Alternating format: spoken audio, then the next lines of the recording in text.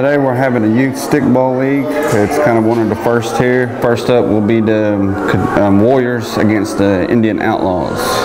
Warriors consist of camp kids that went to school here for the summer, and the Indian Outlaws is part of the Cherokee Nation citizens and members. That'll be the first game, and the next will be the Nighthawk Juniors. Nighthawk Juniors is an off branch from the professional Nighthawk team. It's ages from 8 to 12, and hopefully we'll come up next year to be 13 through 17 and have two different divisions. We're playing a Choctaw style of stickball. We got to start scratch from the ground up. It's kind of the sportsmanship of the game, and kind of to keep the kids their abilities and how to catch and throw.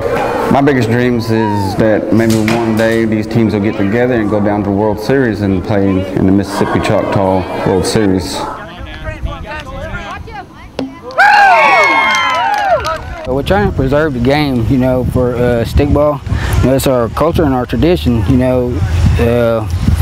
We've been playing it for many years, you know, way back east, you know, we played the game before the European contact, and, you know, we'd like to continue all these teams here, you know, maybe get together, and that way we can continue having a little youth stickball.